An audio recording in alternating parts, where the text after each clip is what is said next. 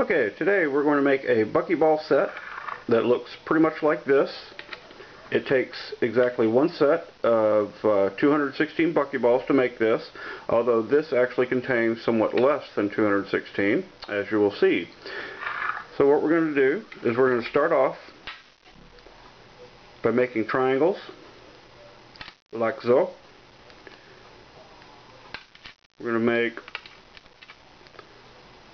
4 sets of triangles first. Okay, so they look like this. You've got four triangles. Now we're going to put them together like this. Here I've got more that I've already done. We'll put them together. So we've got 2.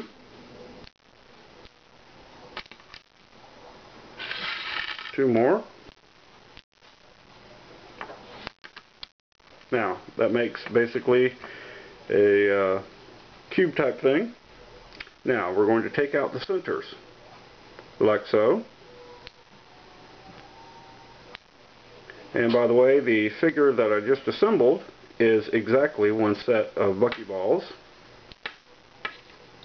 So now that we've taken out the centers of the corners, now we're going to take out the centers here where you see 6 of them together that make a little circle.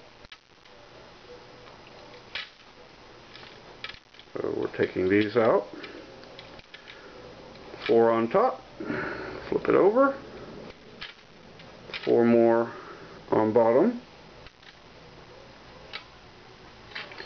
Here we have 1, 2, 3, and there we go.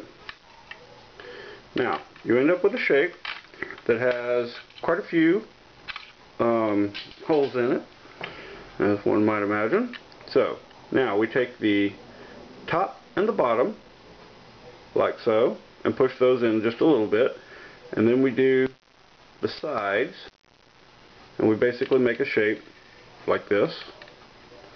Now we do this one, push it in, kind of got to fiddle with it a little bit, and they'll all click in. You'll hear them actually click. It sounds like a very positive when they set in. There we go. So now I have one of these. Now take more of these. Now you have this. Okay, this takes 4 sets, or actually this particular shape takes 3 sets to make because of the extras that you have left over when you pull them apart.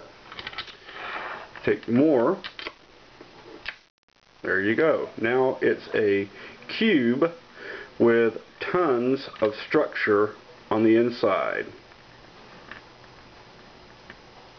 Very cool set. This actually takes 6 sets of buckyballs to make all 8 of those little figures. So, enjoy!